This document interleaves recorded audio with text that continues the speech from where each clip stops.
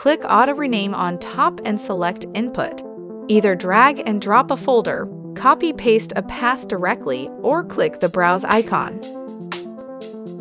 As you can see, this folder is a bit of a mess file name-wise. Let's process it with Auto Rename. I choose to set a different output folder, but you can leave it empty, so it renames the files in the input folder.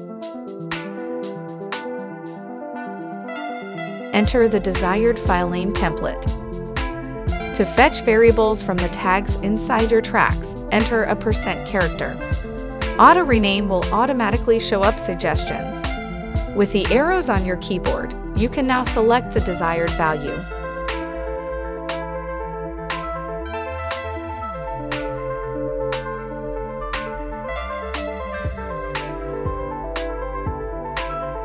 The preview will show 4 examples of how the file names will look like after processing.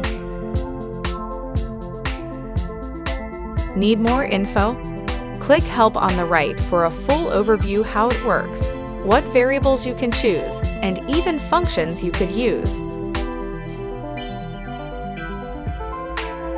Choose the options you would like to enable. Hit Start to process.